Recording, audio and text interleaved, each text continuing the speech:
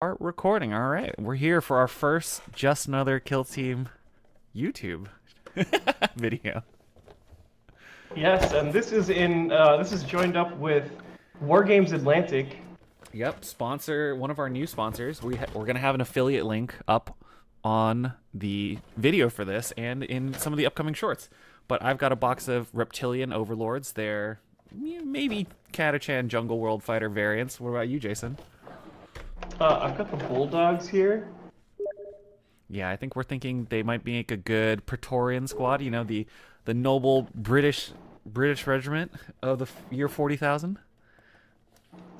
Yes. I think you're gonna have to pay the cat tax at this point. Yep, and my cat has decided to join the video as well. This is Ninja. She doesn't want to look at the camera. He's not ready for the stream, huh? Yeah, Ninja's just trying to get some snugs.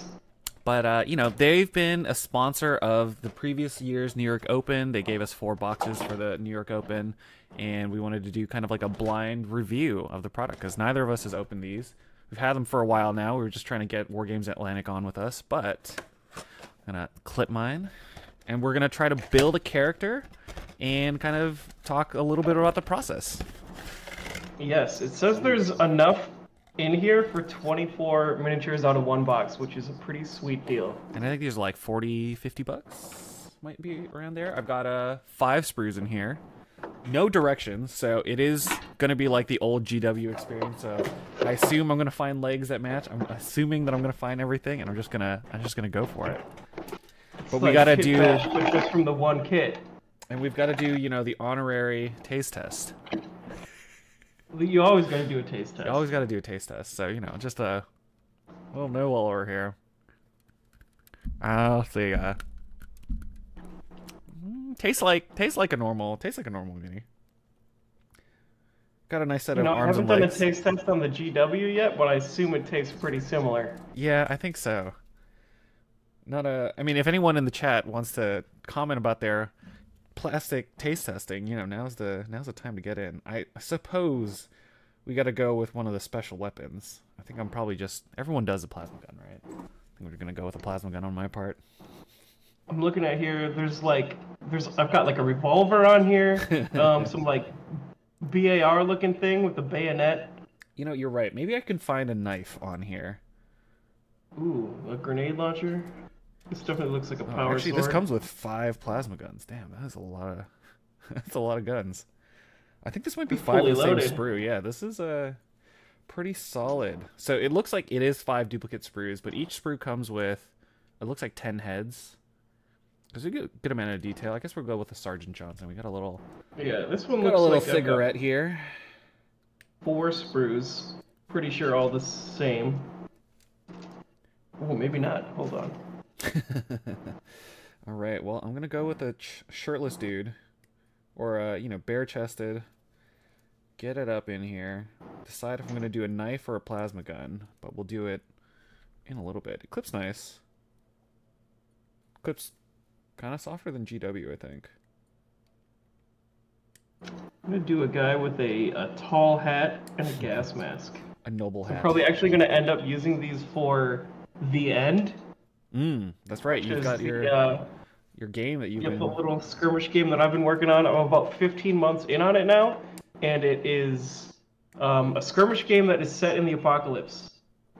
Each player commands a team that's like 3 to 6 models, and the idea is the entire codex fits on a, well, you know, codex, quote unquote, like the entire rule set for each faction fits on a double-sided card, and that gives you all of your like ploys and your passive traits. And you play 3 to 6 models against another player with 3 to 6 models, and then there is like a little narrative mission pack thing that you choose what you're trying to do, and you have a single win condition. So instead of like a primary objective and secondaries, you just choose one thing. Like I might be trying to loot the objective markers, and you might be trying to break the line and get one dude across. Yeah, I think that's kind of reminiscent a little bit of Warhammer Underworlds, where you've got a deck of your own own scoring things, which I think is kind of neat. I'm gonna build this man with what seems to be a little bit of a big bolt gun pistol. There's a fair number of pouches, and I feel like this would mix pretty well with, our other game, the primary game. You use super Yes. glue like a crazy person. Yeah, I use this this Loctite gel stuff. It's I do like super glue good stuff. gel over like wet super glue, which is just miserable to work with. I'm using some of the finest Tamiya ultra thin with a brush applicator. Ooh, yeah. I've tried some of the glue with the brushes, and I do love that. I just don't love anything more than the gel. Yeah, Really floats my boat. I use super glue gel for actually pins. So I've got this new. I just actually picked up an automatic pin vise, which is really nice. So on my Bretonians, right here, I've just been. They're like pinned into here. They've got super glue in between, so they won't move. Been stealing little green stuff details. So he's got a little fleur de lis. Got a couple actual Hobby GW hacks. parts. Yeah. Party hats, because, can't. No Bretonian leaves home without a party hat. Can't be done. Ooh. So how have things been in the Midwest? I just had the Bushwick Brawl run and happen. It's up on Twitch. I spammed everyone on our group Discord, so if anyone's interested to see what that looked like, we'll have links up for it, and it's on our Discord, so join our Discord. Yes. Yeah, I popped in for a little bit. The game I watched was on Beta Decima. Was the whole event on Beta Decima? No, we actually had a different board for every stream game, so it rotated. The first game was on a board with our sponsors from Bandua Wargaming and Snot Goblin Gaming. Snot Goblin Gaming is doing the modular, like the highly modular kit of terrain, and it played very nice actually, and physically it's a nice piece of work. So I really enjoyed using it. And then we switched over to a custom Beta Decima board that one of the Brooklyn Rats made. One of my teammates, he got a foam wire cutter for, I think, for Christmas from his wife, and he's just been going nuts basically. Yeah, from what I saw, it was looking good. It looked very convincing with like having all the correct size pieces and everything like that. Yeah, it was really nice. Do you use sprue glue at all? Where did I put it? Oh man, I don't know where my sprue glue is. Have you ever heard of this product, Jason? Sprue glue? Oh, actually no, because you don't use this kind of you don't use plastic glue. You're using super glue.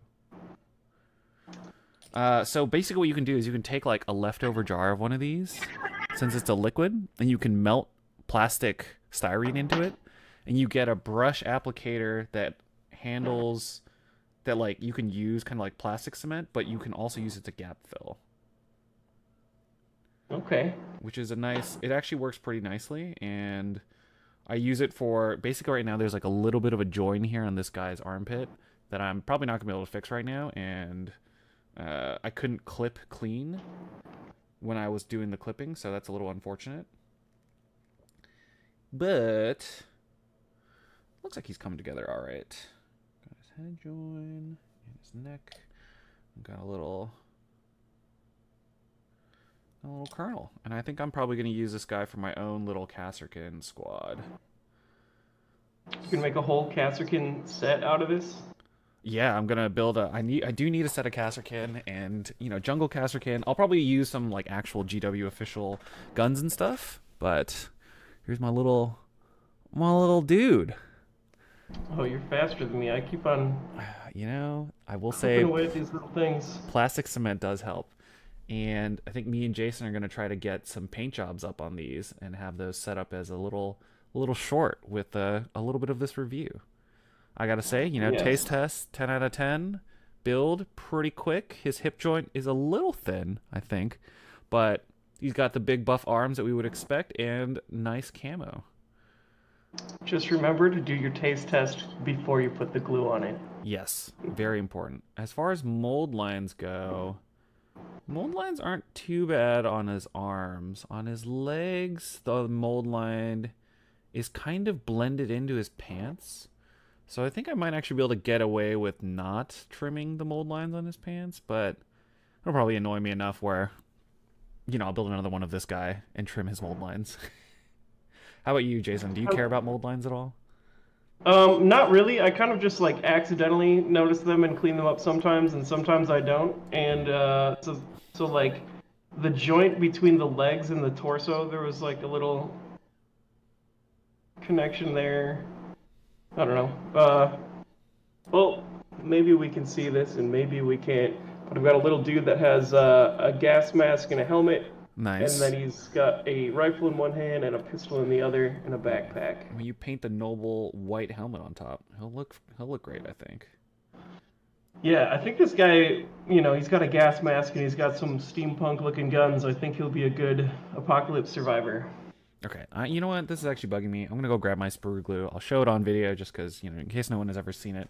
I'll be right back. Let's see. I'll turn off my camera. It's just Jason for a little bit. Hey.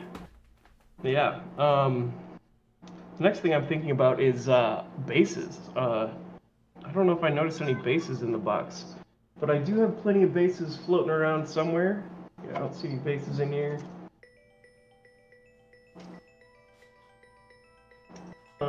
But yeah, it does have enough plastic in here to make 24 models, which is great. You can stack up your squads and have sideboards and things like that. There's a lot of different head options on here.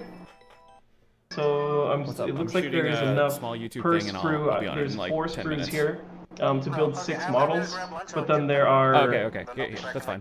Ping me. All right, sounds 4, good. 5, 6. There's 6 different rows of 6 different heads. So there are a lot of options here. Yeah, I feel like it's a pretty good, like, varied sprue, at least for what I can tell. Some of these joins aren't my favorite. So, like, the join between the hip joint and the body, I don't love. So I've got this little drop of sprue glue that's got, basically it's a liquid that's got extra styrene in it. So when it goes on, it'll basically make a flatter join because it's adding plastic outside of just the glue, which is kind of neat. Did you have bases in your kit? I do not have bases in mine. What about you? No, I was guessing that's like a universally they don't have bases in there. Yeah, I would assume so. So, if anyone's thinking about picking them up, do know that you're going to have to get bases for whatever your appropriate game is. Since Wargames Atlantic, I don't think they have a game system associated with these. Yeah, but I guess for the end, that's not a problem, right? For the end, it's, you're... Yeah, I mean, that's exactly the kind of stuff I'm looking for. It's just like cool models that don't have a game system and give it a whirl. Yeah, okay. Yeah, the sprue glue, much better. So now I fixed the join on my guy's armpit because now there's just a layer of goop in there. Bam! Got a man with a cigarette, a buff arm, a knife to stab, and he'll probably have a plasma pistol somewhere down the line. Beautiful. All right, thanks again, Wargames Atlantic. We'll try to get these painted up, somewhere between here and when this short comes out. But we'll probably put this piece out before that, just as a little of a teaser, and to make sure we have the link in the chat or a link in the description, and we'll go from there.